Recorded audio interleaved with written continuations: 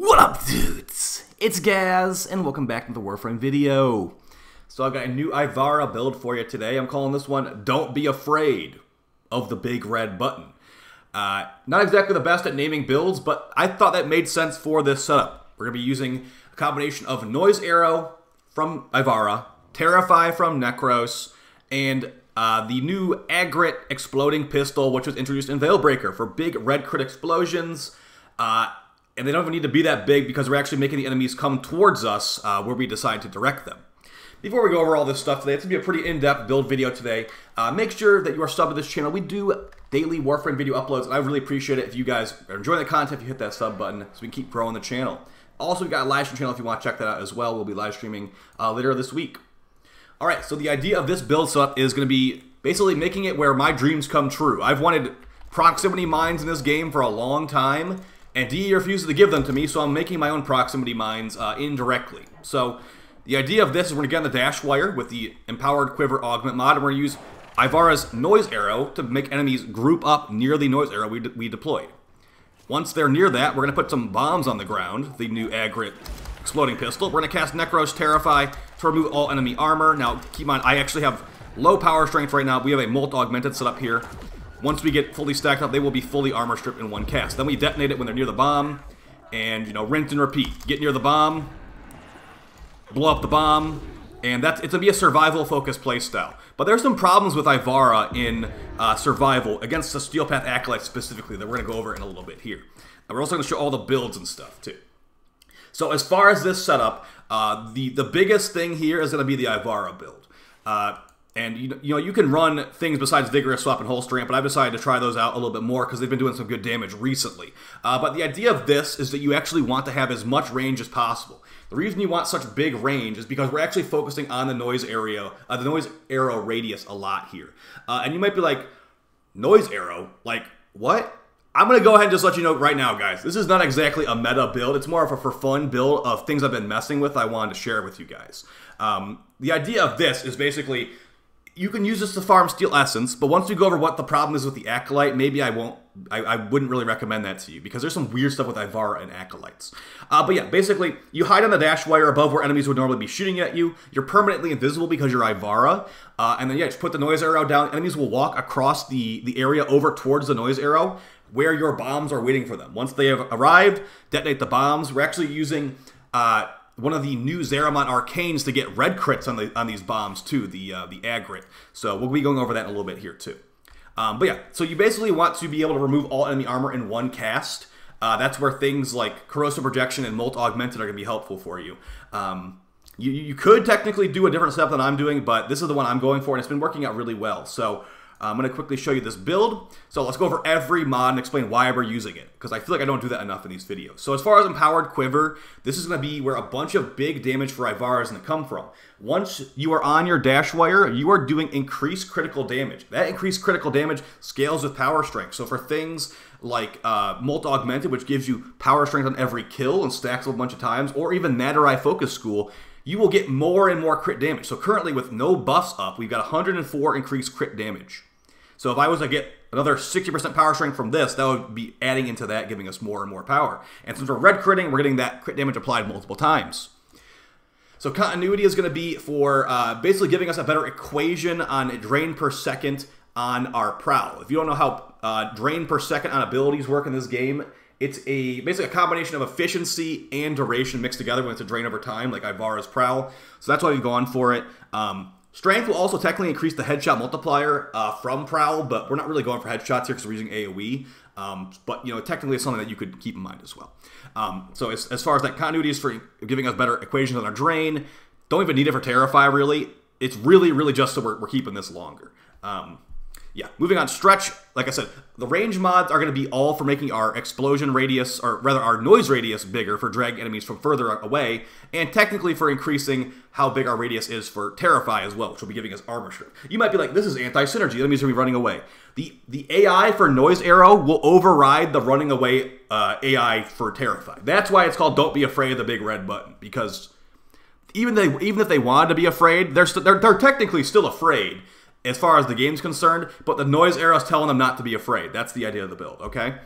As far as other mods, we got overextended, not fully ranked up. I don't want negative power strength. We're actually at a very particular number of power strength here, so we can get full armor strip with Molt augmented fully stacked up. I think you need like 164% strength for Terrify full strip, and that's going to be exactly what we're at once we're fully Molt augmented up. So pretty interesting stuff there. It also gives, this is probably just the best range mod for the slot anyway, even with minus strength. But if you thought we were going overkill on range, you could definitely take this off for something else. Maybe some more power strength, just whatever, really. Like you could even maybe put on a vigilante mod or something if you're trying to focus on your primary for damage. But we're using the Pocket Brahma for damage here. Vigorous Swap is going to give you a damage increase. We're not using Merciless. We're not using Cascadia Flare or anything like that. So we have no increased base damage from Arcanes on our Pocket Brahma. This mixed with Holster Amp, if we switch back and forth, we're getting a big bump of damage. So you can use that. You don't have to use it. I had Corrosive Projection equipped earlier just for getting full armor strip easier and quicker, and it totally is fine. Like, it's whatever you guys want. But Energy Siphon will not work while you're in Prowl, so keep that in mind. Prime Flow, Ivara has a ton of energy, and we're casting lots of abilities, so you're going to want to have that little bit of wiggle room to cast Terrify, which costs 75 energy. Your cloaking is going to be draining energy per second, and you're going to be using Noise Arrow quite regularly, too. Now, you're not using the Navigator too much, but you technically can use the Navigator if you're using the Glaive Prime or something like that to blow it up mid-flight. Power Strength is at a very particular number because we want full armor strip from Terrify. So Umbral Intensify with an Umbra Forma is what I've got in here. You don't need to Umbra Forma this at all. But you do need this much power strength. And then Prime Sure-Footed because we're using AoE weapons like crazy, and we don't want to blow ourselves up by getting knocked over, because that would just be embarrassing. Okay, so the primary is not mattering here, although you could use the Kuvatanka if you wanted to. We're going to focus on the Pocket Brahma Aegrit right here, and we're actually going to talk about something really funny. You might notice that this build is not really maxed out. Well, here's the problem. Even with every slot polarized, there's certain builds you can't make work.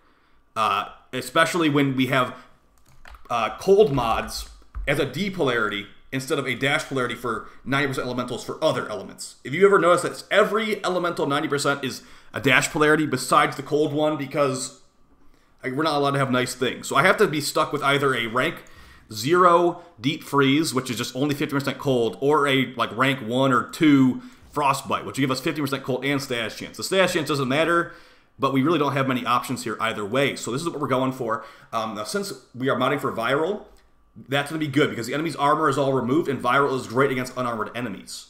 Additionally, since this thing is so bad on mod drain, we've gone with Creeping Bullseye because it's a lower mod drain than Prime Pistol Gambit. It gives you a little bit more crit chance, and the minus fire rate does not matter on the Aegrit because you're not spamming shots really.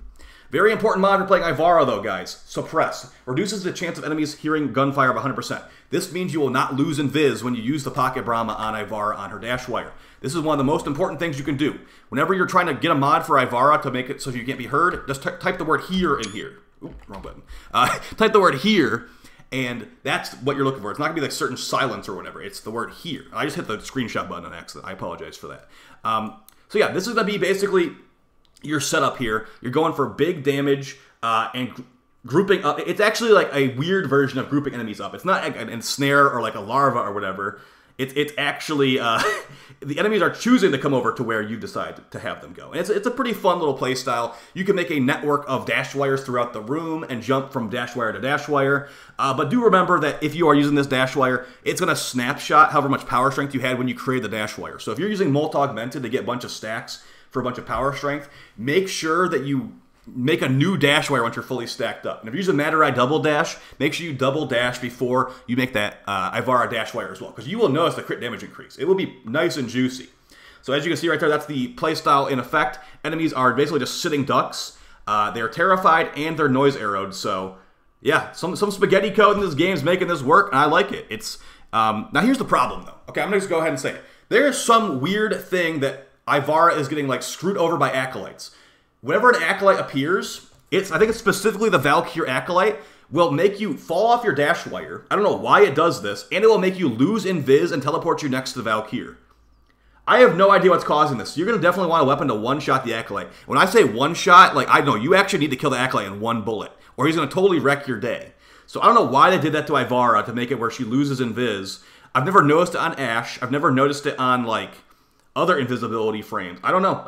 People have been telling me it's on every invisibility frame that this happens, but I've never seen it. So besides an Ivara. And I feel like Ivara's getting done dirty a little bit by DE here. So yeah, as far as other weapons, like I said, the Kuvaton core works. Make sure you put a silencer on it though. And as far as other weapons for the Acolyte, Stropha is going to be really good. Tenant Stropha if you got it. The Glaive Prime, good with Ivara's 2. You might see me controlling the projectiles with Ivara's 2 here. We are testing something out on stream, so don't pay too much attention to that. But yeah, just a for fun build, guys. Basically just for survival camping, using the Pocket Brahma, making some detonating mines on the ground, which I've always wanted and we never get. So yeah, hopefully you guys found the video fun and helpful. I've used the build about 2 or 3 times, and it's been quite effective, but you're going to want to definitely have some life support towers in the room if you're camping with this.